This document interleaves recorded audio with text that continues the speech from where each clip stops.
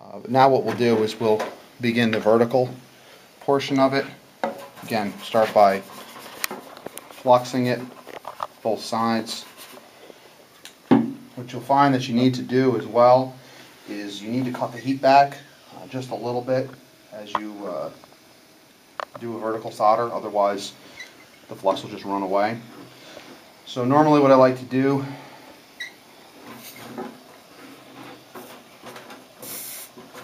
is start by getting the two pieces of metal a little bit closer together. So what we'll do is we'll heat this up, we'll tack it in a couple places here.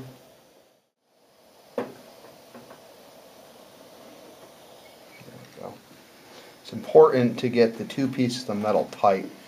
If there's a bulge or any build-up, it's virtually impossible to bridge the two sides. And again, you need to heat both sides very evenly so that you can get the solder to bond both sides. So we'll just stitch this in a couple places. And you can see the solder work its way right in there. We'll do now, it's kind of glossed over a little bit. We'll put some more flux in here. And then we'll start back at the bottom.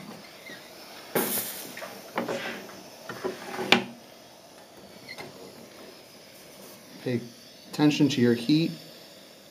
Solder starts running away too quickly, it's too hot. This is where the very sharp point comes into play. You want to make sure that you put the flat face against the upper part of the copper as you start soldering. Touch the back side of the iron, and then it'll ride down and drip and drag it right across the front. And you go up and out of what you've just soldered a little bit. Again, see, carry that little drop of solder and lay it onto the course. And that little drop of solder hangs onto the iron, onto the point, and you just keep working your way down, back up, and just keep building it up.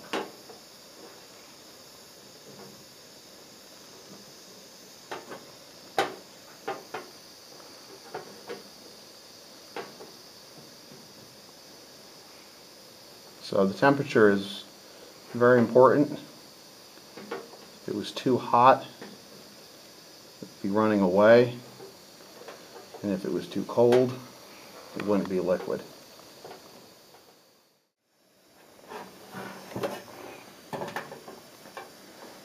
And this is why the point is so important. Without this point, it would be impossible to make this solder happen.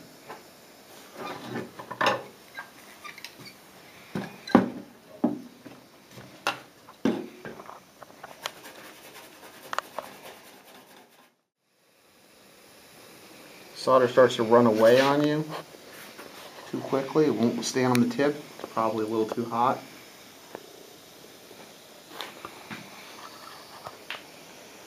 Just go up here and just tack this quickly so it doesn't start pulling away on us. What will happen is the solder forces itself underneath. It will also force the copper to separate. The copper's not, two surfaces aren't touching together. They tend to, they don't heat as evenly.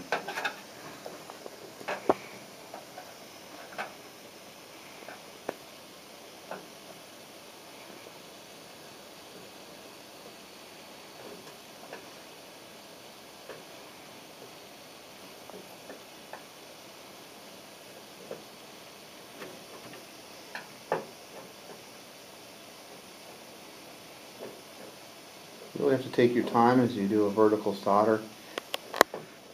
Heat is critical. Too hot, it runs away.